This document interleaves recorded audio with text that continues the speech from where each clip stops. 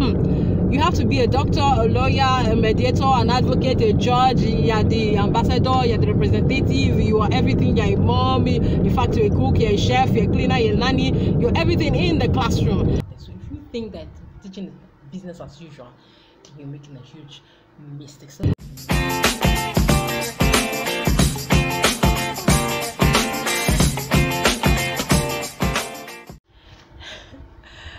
hello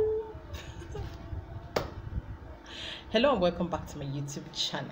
My name is Noya and I'm the excellent teacher. In this video, you've seen the title already, I'm going to be sharing 5 misconceptions that I think parents have about teachers.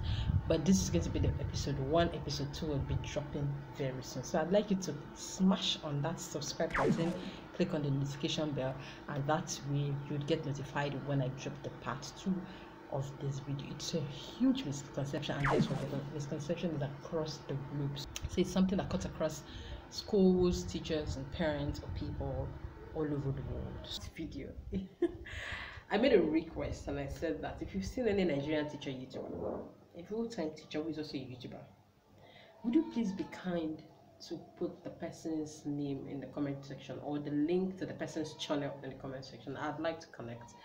So thank you all for supporting my channel. Thank you for the subscriber counts. Thank you for watching my videos. Thank you for the thumbs up.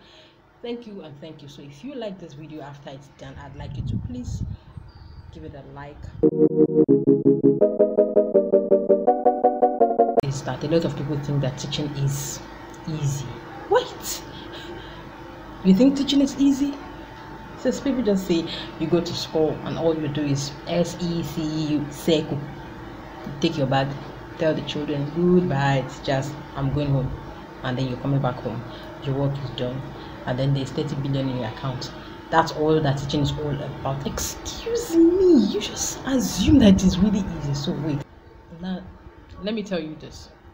If you have 25 children in your class, it's expected that 25 of them learn every time you teach. That's the expectation, 100%. Wait, did the other children's parents pay school fees so that you can teach some other people's children? Everybody paid school fees so that their child or their children can be taught. So you have to learn the way children learn so that you can teach them the way they would understand or the way they can learn, if that really makes sense. Let me say that again. You have to learn to teach children the way they learn so that they can learn the way they learn from you. So I hope it makes sense. It means that every child's learning pattern and style that I've learned, it means that for every lesson that you have to teach, you have to study, plan, prepare for every child in the class to learn. And you think that's an easy job? Now hold on. It's interesting to also note that teaching has not taken place if learning is not internalized. So if you teach a particular concept and all the children in that class do not get that concept, or a few children get it, or even half of the class gets it, and there are some children who have not internalized what you have taught, wait, you have not taught anything. Teaching has not taken place. So if you think you're just going to come up and say 2 + 2 is 4, and then there's one XYZ child that got it without any problem, and then there are other children who did not get it, and you have taught, wait, you have not even done anything. In fact, your work has not started. So if you think that teaching is business as usual, then you're making a huge mistake. So that's a huge misconception that people have. They think it's just about coming to school, getting a piece of chalk, writing on the board, and then the children automatically understand. If they don't understand it, well, that's their problem. You pick up your bag and then you'd go home. On the day of reckoning, you'd come and talk when it's time for evaluation or supervision or monitoring, and then they ask you questions on why this particular child has gone through your class and has not improved. That's when you know that teaching, honestly, is not as easy as it looks. Now, the second misconception is that a lot of people feel that the only thing teachers go to school to do is teach. Now, that's different from the first one, that teaching is easy. In this one, you just think that when you get to school, all that you do is teach, and that's all. That's not all.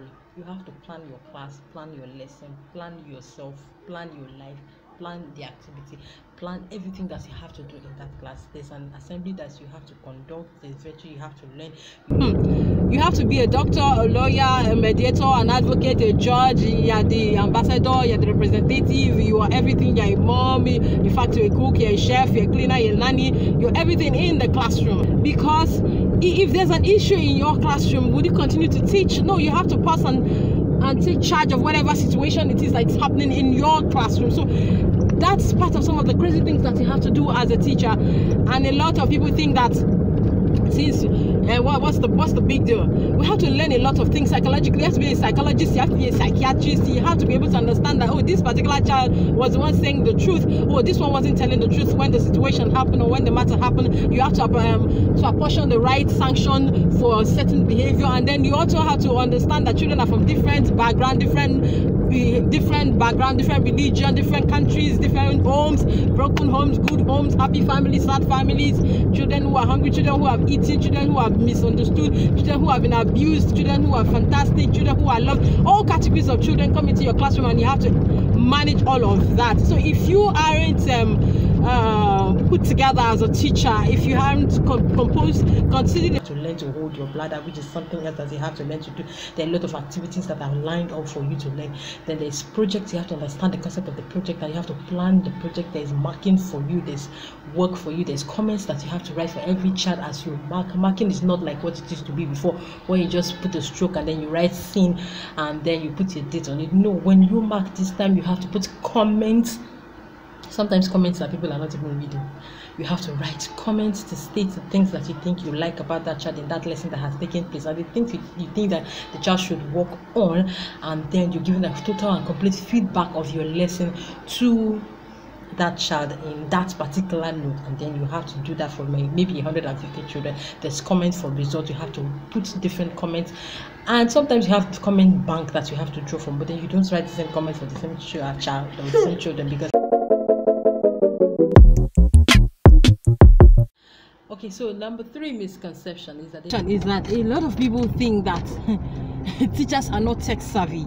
And wait, I think that teaching is about the only profession that makes use of multiple devices, multiple IT devices, starting from the hardware to the software.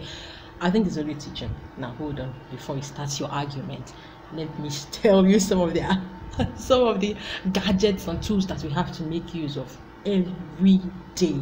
You have your own device to work with. You have a laptop or a notebook that you have to use. Then there's an interactive whiteboard that you have to operate. That's 3.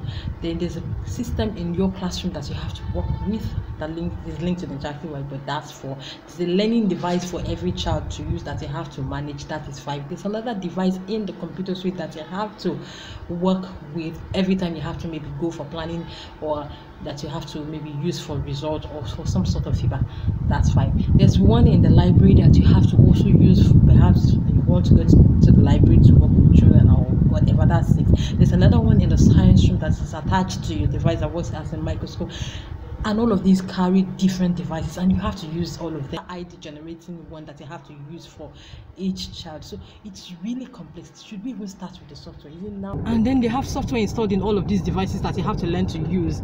And believe me, if you haven't mastered these devices, you would not be able to stay in the classroom conveniently. So there are handwriting software that you have to learn to use. You have to learn some point. In fact, as you're trying to get used to one particular software, you're getting introduced into more software, and you've not finished learning one, another one is coming. The world is moving software, so learn to use these tools to teach. So it's really very crazy. In your busy schedule, in your tight schedule, you have other things coming up for you to do again as teachers. And people think that we have all the time in the world, and we're not very, very busy people. So these are misconceptions. Another interesting misconception is that a lot of people think that teachers have plenty of time. Hey! Where? How? Where's the time? Now let me remind you that teaching is about the only profession where you close from work and you resume for another work at home. Haven't you heard of teachers who take work home? And then some of them bring this work home back to school, I beg your pardon, without even doing them or without even getting them done. So you don't even have time for yourself. And I'd like to say that if you have not learned to hold your bladder as a teacher, then you have not had experience in teaching. That you also have your life to live. So a lot of people also think that, a lot of parents or a lot of people think that teachers don't have life to live. Teachers don't have any life to live, that the only life they have is just to come to school, teach, get their bags, go back home, continue marking, continue commenting, continue everything about school, and then you return to school again. Some people don't even believe that teachers get married, and so they see you maybe after a couple of months when you get married, and they're wondering, are you married?